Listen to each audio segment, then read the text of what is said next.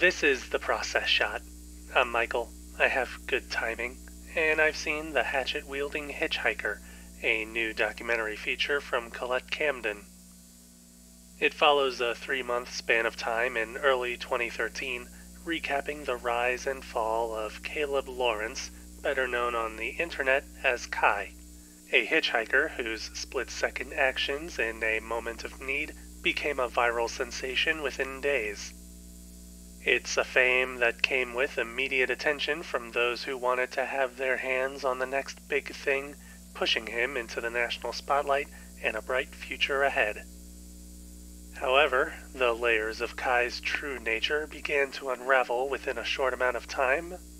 As his past was uncovered and his personal issues bubbled to the surface, resulting in a criminal tragedy that put everything that came before it in a whole new light.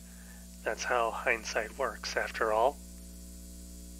Hindsight is probably a good term to use when it comes to this story, not simply because it's a recounting of the past, but also because of how much the people involved simultaneously express surprise at the eventual outcome and regret that they didn't see it coming sooner.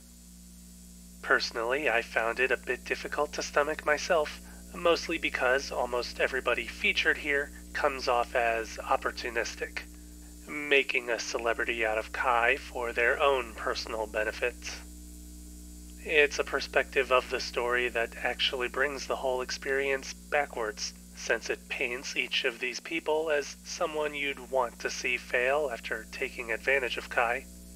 Made worse because they effectively become commentators, talking about what is eventually a true crime story, despite having little to do with that actual crime.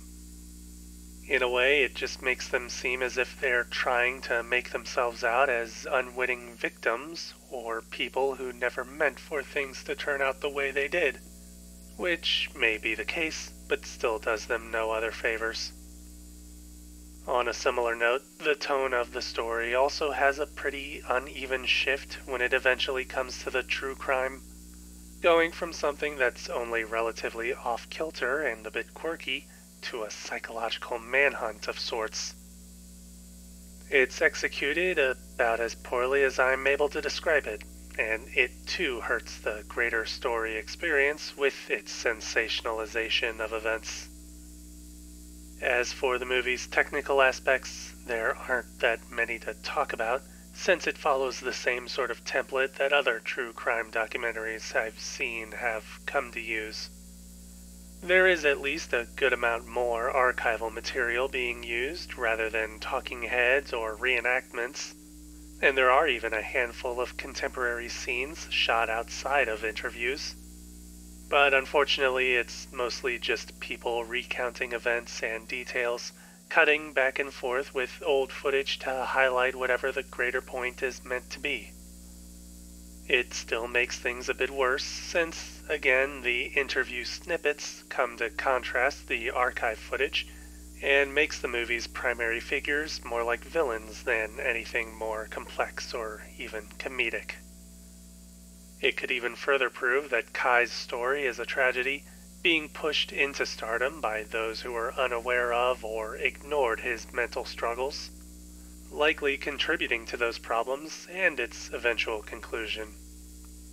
It all makes me feel like if the movie was going to be about these people, the narrative should have been framed to satirize their point of view rather than normalize it.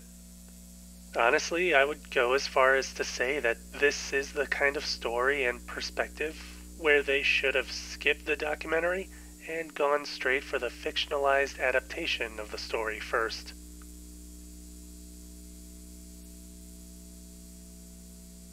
The Hatchet Wielding Hitchhiker, Colette Camden, 2023. 2 stars. I wouldn't really recommend it.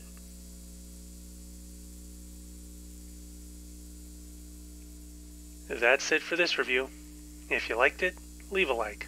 If you didn't, leave a comment. Subscribe to the channel for more reviews. I guess this is my first new movie of the new year. A shame that it couldn't have been handled better.